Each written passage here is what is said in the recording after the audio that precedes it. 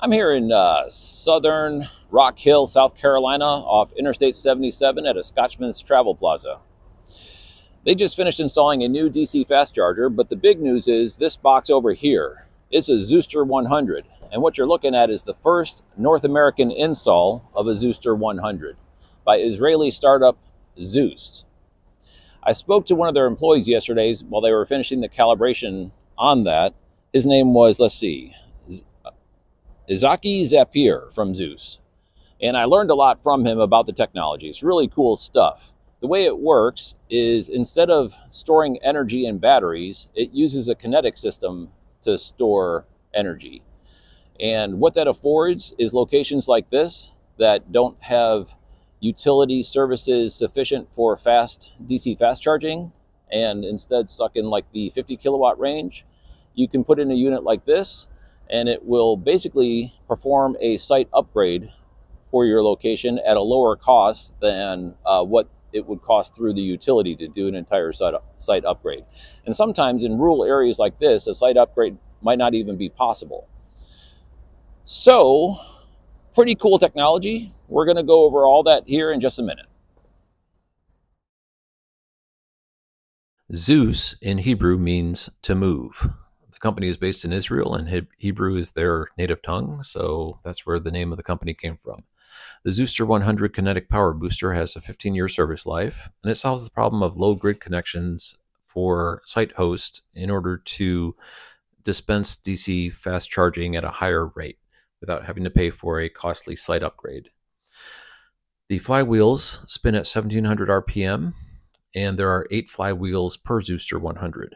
Each flywheel is a half a ton of steel in a vacuum-sealed capsule on a magnetic bearing. They add an additional 100 kilowatts for 15 minutes.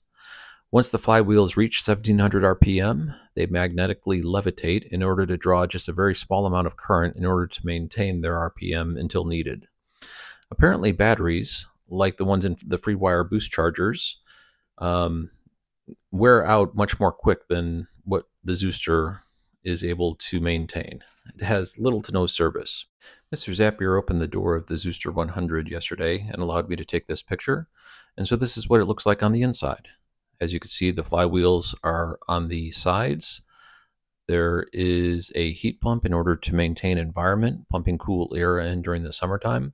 Otherwise, it's a very simple, elegant solution for locations wanting to provide DC fast charging and get around the demand charges.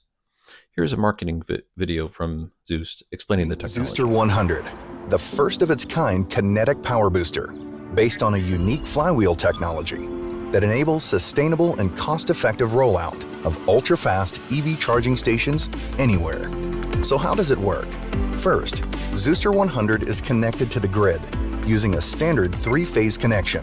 This energy is then used to accelerate several flywheel modules made up of a mass that rotates around an axis, and by using patented frictionless levitation at 17,000 RPM, stores it as kinetic energy. Once an EV is plugged into the charger, the flywheel decelerates while converting the kinetic energy back into electrical energy, and then into the EV charger, increasing available grid power by up to 100 kilowatts and providing the boost necessary for ultra-fast charging in minutes. With its embedded energy management system and scalability options, it can interface with any charging vendor and power source without costly grid upgrades and peak demand charges. Zoozter-100 reduces total cost of ownership significantly, offering a 15-year lifespan and over 200,000 charge cycles with uncompromising inherent safety measures. It offers a supremely sustainable solution with a carbon footprint far lower than any chemical battery system. Ultra-fast charging, today, anywhere, for good. Zooz. Kyle Connor interviewed Mr. Zapier at EVS 36 in Sacramento, California this year. I'll link the video down below in the description. Thanks for watching.